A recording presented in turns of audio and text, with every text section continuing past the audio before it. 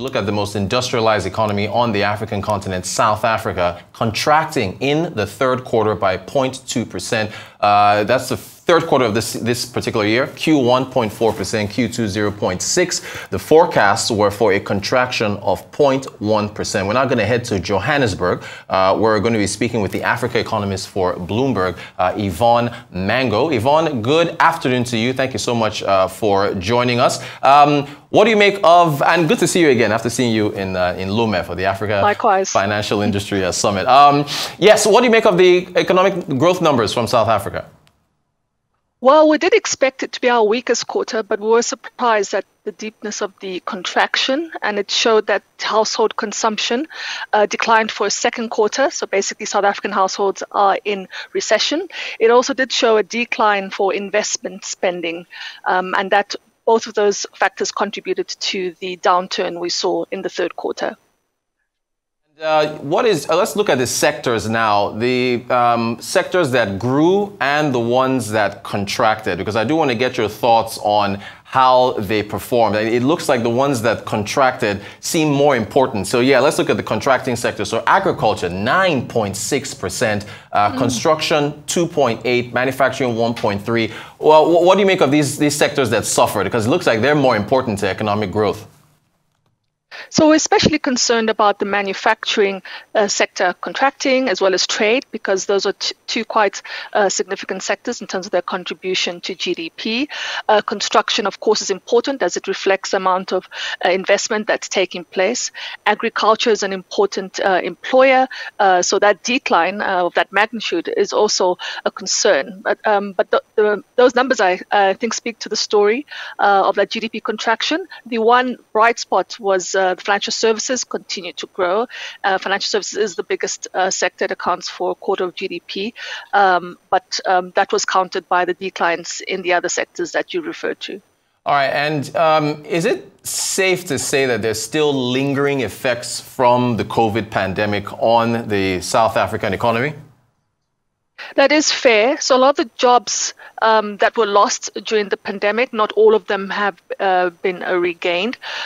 So yes, unemployment remains an issue. Unemployment rate in South Africa is at 32%, and that is a structural issue, and it's persistent and unlikely to decrease significantly over the medium term, given the weakness of the growth outlook.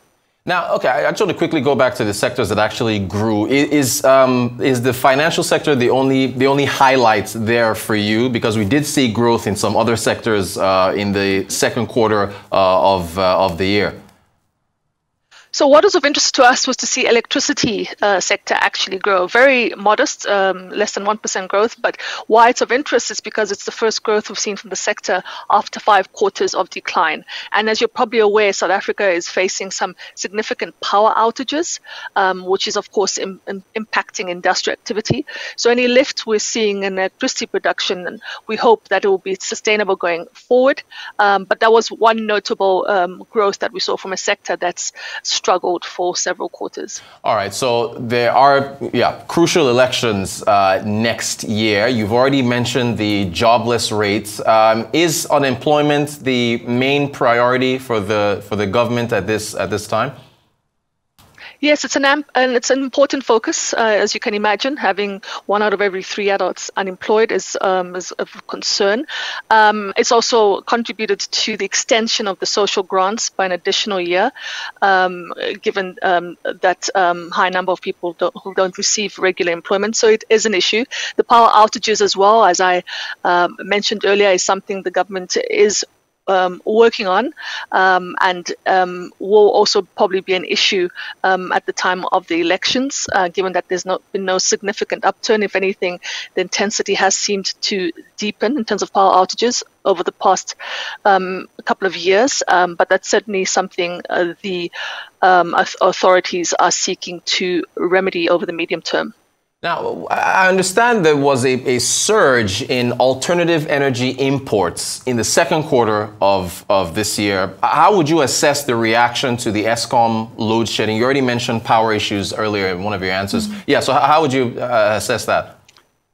So self-generation has become one of the options in order to mitigate the impact of Eskom's power outages. So indeed, in the second quarter, we did see a significant increase in imports of solar panels. Part of it was as a result of the tax incentives provided by the government earlier in the year that contributed to that surge. So that speaks to that shift away from Eskom as a supplier, given that they're failing to meet demand, to self-generation.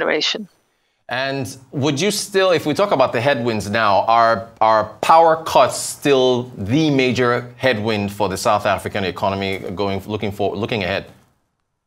Yes, so two of the issues already mentioned. It's the high unemployment, it's the power outages. But in addition to that, it's also a high interest rate environment. We don't see interest rates easing until the second half of next year. And as a result of the high interest rates, we are seeing credit growth slow. It's contributed to the contraction we've seen in household consumption over 2 quarters. So that certainly is a headwind that the government will have to face going into the elections. Yeah, but as far as Governor Mhango is concerned, he's focused directly on inflation, right? So you're not, I think you just said it a moment ago, you're not seeing any holds or rate cuts going into the new year? No. So as you rightly said, the central bank is focused on inflation targeting. We did see a pickup in inflation over the past couple of months, which is a reason why any rate cuts will be delayed. So if anything, they will be holding for longer. And hence our expectation that if there are any cuts, it will be later in 2024. So, big year 2024. We've got South Africa elections, UK elections, US elections. It's a huge year. There's so much going on. We're going to be very busy, as we always are here at Horizon News, and I'm sure you will as well. What's your outlook for next year for the South African economy? So we are expecting a pickup in growth to 1.1%. That's from 0.6% this year. It's still way below the 2% long-term average. The pickup will be driven by the investment we are seeing in the energy sector. But as I said, still not strong enough to create the jobs that are required to bring down that high unemployment rate. A whole lot to look forward to. Yvonne Mhango, thank you so much for joining us, the Africa Economist for Bloomberg. We appreciate your time.